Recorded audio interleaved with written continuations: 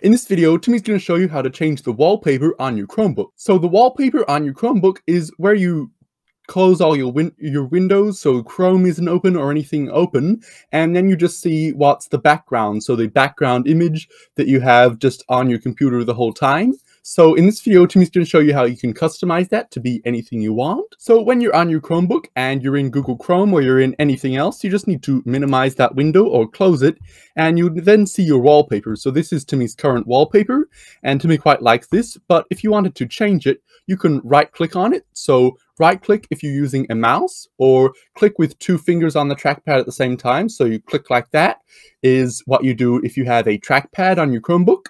And then you'll see set wallpaper here. So just click on set wallpaper, and now you get all the options for your wallpaper. So you can choose cityscapes or leisure or any category you want, and there's a whole lot of pre-created wallpapers that are already good, and they've already put them in here for you, so you can just choose one if you want. Like maybe if you go to colors and you just want this as your wallpaper, you just click on it, and you have to wait a few seconds for it to download, because it'll have to download to your Chromebook. But then once it's downloaded, you'll see you have your wallpaper here, and it looks pretty cool.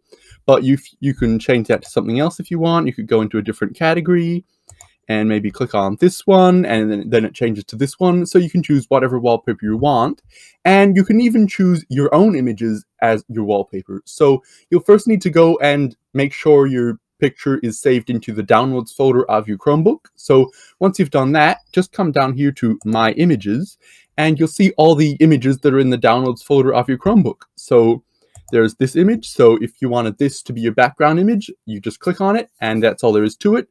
Or you could click on maybe this image. You wouldn't want to do that because that was a picture of a PDF. But if you click on a nice rectangular picture that's good resolution and looks really good, then it can look really good. So if you're happy with that, just close this box here, and now you've got your nice new wallpaper. So that's really cool, and that's really all there is to it. So hopefully you found value in this video, and if you did, please click on the thumbs up button down below. And if you want to see more videos like this, click on the subscribe button down below, and click on the little bell icon next to the subscribe button to be notified every time somebody makes a new video. So that's really cool, and that'll be the end of this episode of Tech Time with Timmy.